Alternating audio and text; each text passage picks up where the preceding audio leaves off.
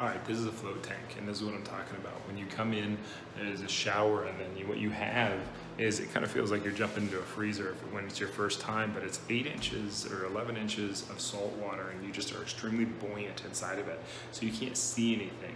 And I want to make this video really short because this is this guy's business, and I have to be quiet, but this is what it looks like. It's that simple, okay?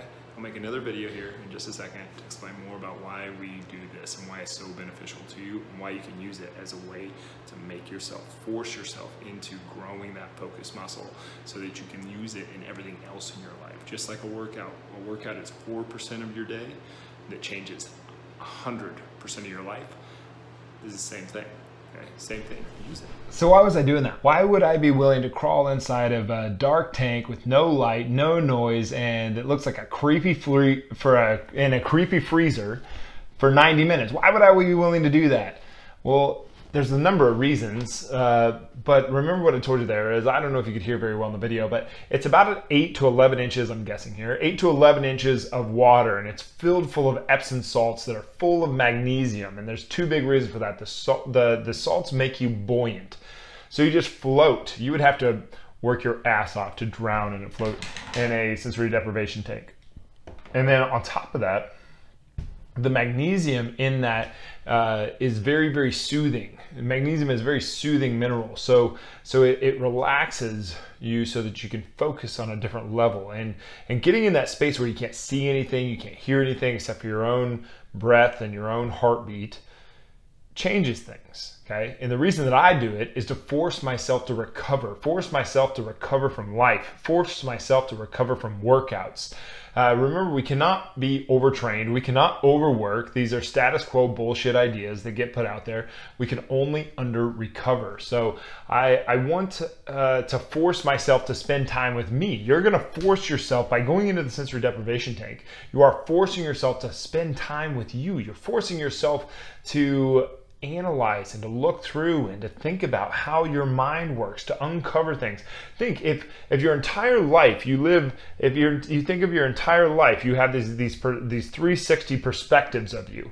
Okay, I was at a musical event actually when somebody told me this idea, and they were talking about mushrooms and doing drugs, and he was on drugs at the time, and I was too curious not to ask him tons and tons of questions. I was sober.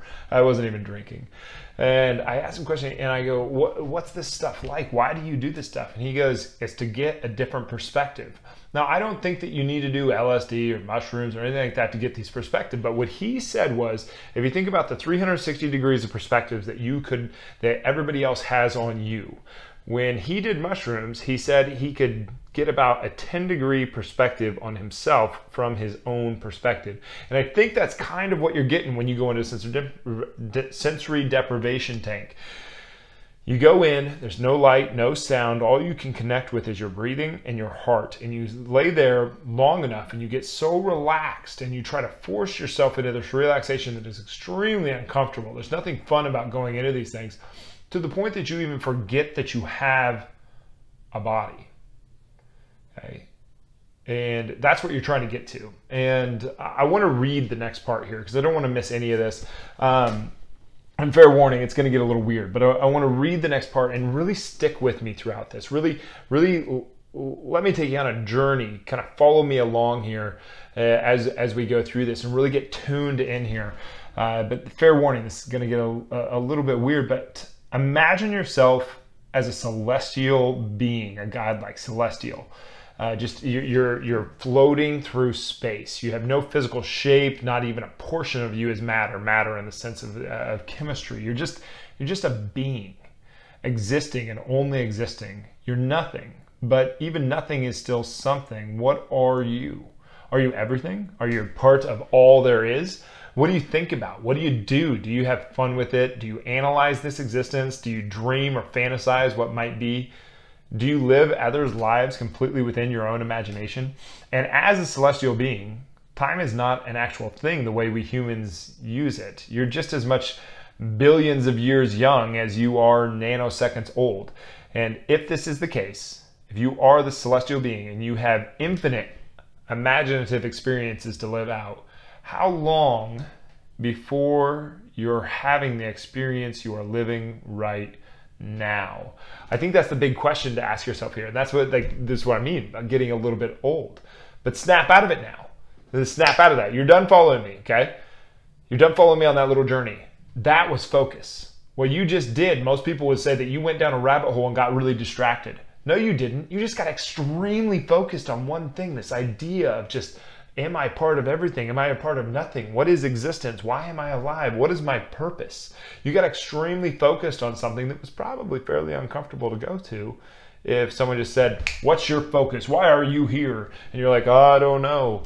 Okay, so step out of it. This rabbit hole is not a distraction. It is a gift. You have tunnel vision and you need to use it. Okay, you have tunnel vision and you need to use it. All right. But that's the reason that you use a sensory deprivation tank, is to give yourself a different perspective on you, to force this recovery, to force this almost like a forced meditation, forced visualization, to spend time with you, to get very clear on who you are, what you want, why you're here, okay?